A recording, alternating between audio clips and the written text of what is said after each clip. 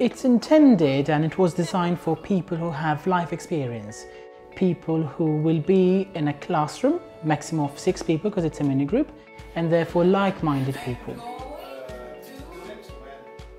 I think it's a very enjoyable experience, mostly because they are older and they're probably learning for personal reasons rather than the pressures of their professional life, and therefore there's a much greater motivation.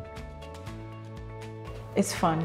That's the first thing that comes to my mind, is fun, because they are practically open, to new things. They are here because they choose to be here, so they know what they want and they're focused, and so it's fun. And of course they've got a wealth of experience to pull from, so there's never a dull moment when it comes to discussions.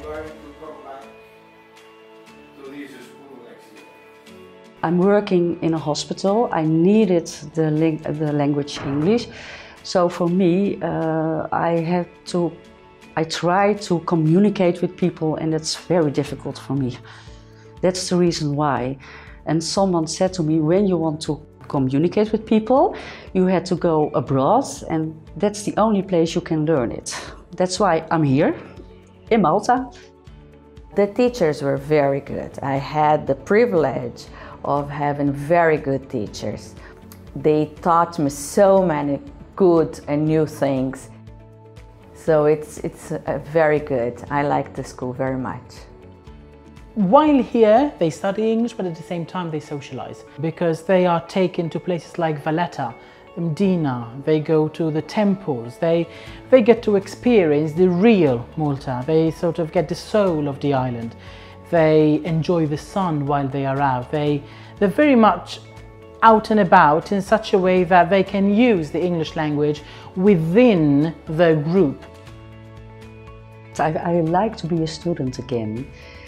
I work for 38 years now. Yeah, it gives me a feeling of I'm young again. To learn new things. Yes, I like it. This feeling you got. It's feeling young again. It's feeling like a teenager. I can see that people really like to be behind the desk again, after so long working and making decisions and being an adult.